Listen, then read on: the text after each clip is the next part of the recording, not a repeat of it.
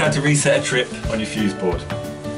Going along from your main switch, which is this big red one here, you'll notice that all these are up apart from this one.